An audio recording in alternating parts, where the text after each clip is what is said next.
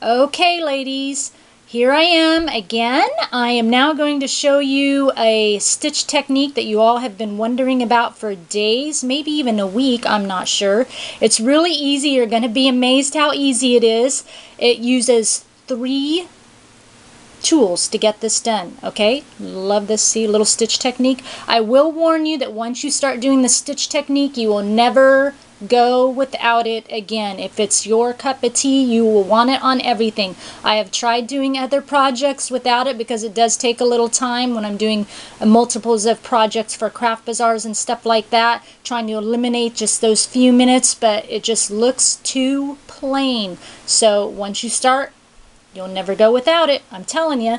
Okay, the first thing I'm going to show you what not to use. One of the tools is a couple of inks. Not because the ink is bad, but because the tool that we do use, it really messes up your ink pads. Okay, real quick, tool number 1.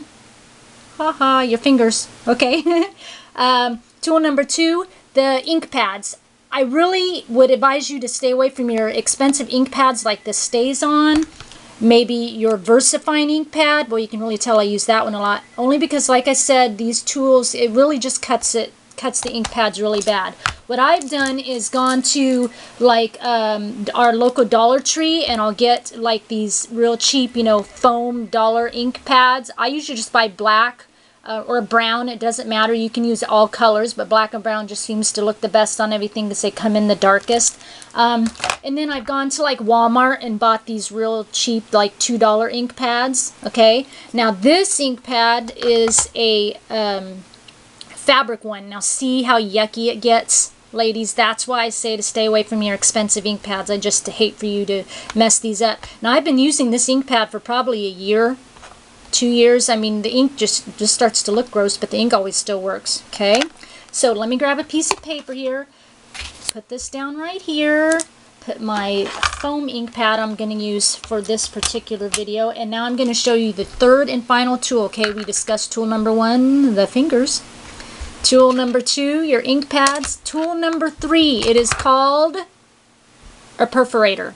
Okay, there are 2 kinds because this one, ladies, I think is going to be really hard to find anymore. I've tried locating it. Last year I was trying to find a few more of these for a class I was teaching because I knew 2 perforators was not going to cut it for a room full of 10 to 15 women. This is put out by EK Success. It's the cutter bug. It really does get messed up. It's well used. It's well loved.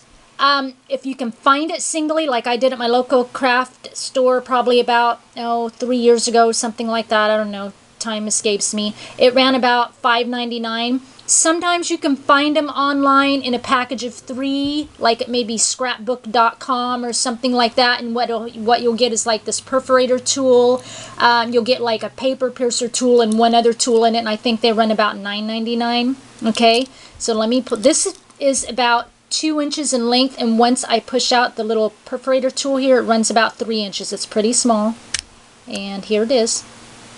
See? These little blades right here, those are what's going to make our stitch lines. Now some of you sewing ladies out there, you're going to want to run and get your tracing wheel, but unfortunately the tracing wheel does not work because the tips are pointed, and so it won't make the little lines. These little tips, these little blades here are, you know, straight little lines. Okay, look at messing up my ink, my finger. Okay, last year I went on the hunt, as I was kind of talking about. Last year I went on the hunt to find another perforator, and I did find one, ladies, and here it is. This is the Tonic Studios perforator. Again, it's about 2 inches folded, about 3 inches in length. I'm going to bring it out right here. Just folds up really nice. The only difference between the 2 is this, see, the blades are a little bit longer, so you're going to kind of get a longer stitch length. Okay. The cutter bead tool, probably like if you're a sewer, you're going to know what I'm talking about. It's probably like a 6 stitch length, and then this tool will probably give you about a 10 or 12 stitch length. So not a big deal. They both work perfect.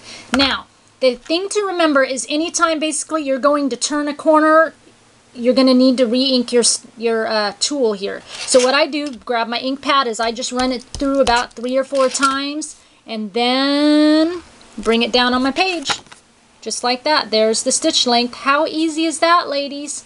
Okay, then you turn a corner Re-ink again, bring it around. Turn. Now, sometimes when I go to do these, maybe I will kind of get crooked and run off the page. See? That doesn't bother me because it just, to me, lends to the shabbiness of the project. So I'll go just kind of go back in, re-ink, and maybe just kind of fix it up a little bit.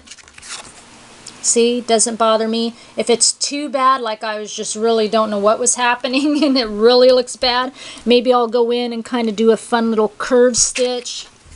See? Works perfect. And then it really looks like you meant to do that in the first place. You know, I always say that there are no mistakes in scrapbooking, only creative decisions. So this, ladies, a creative decision. Okay, now let me show you what the other perforator looks like. I'll just kind of bring it up right next to the cutter bee. Okay, that's it. That's the difference. See, the one next to the edge is the cutter bee, and then this one is the Tonic Perforator. So that's really the only difference.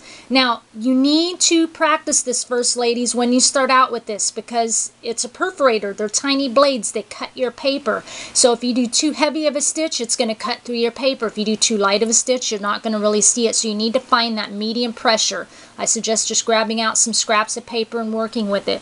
Let me kind of flip it over for you. See, I don't know if you can kind of see the indents, but they're not all the way through the paper. You've got to just find your niche, find that medium pressure and get that on there. But that's it, ladies. That's how easy it is. You just need to remember re-inking several times as you're drawing your lines. It is a little difficult to go around like in circles, you know, but it's workable. Let me kind of bring up my little camera here, see if I can show you something I've done here. I don't know how blurry it's going to be. There, can you kind of see my stitch lengths? They're just really, see, it's hard to go in a circle. But like I said, don't really care. It lends to the shabbiness of the project, okay?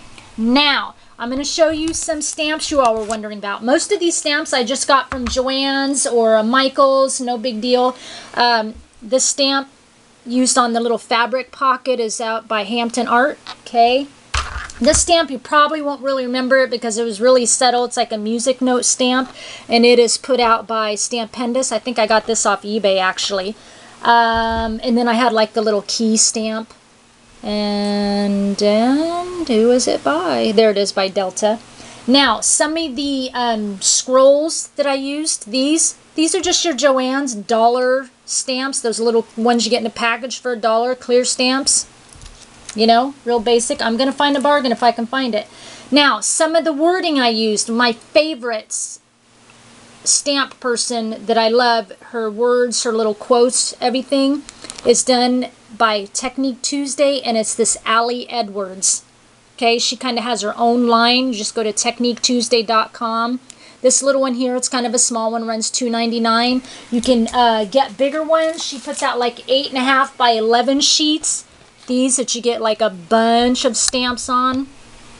These usually kind of run you, I don't know, $16 to $20.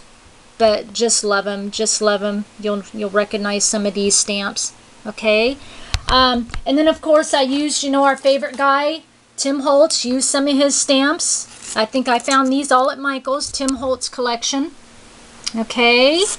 And then a lot of the other stamps I actually found at a craft convention, but I'm going to give you the website you can go to because, ladies, their stamps are inexpensive, and I am not joking you.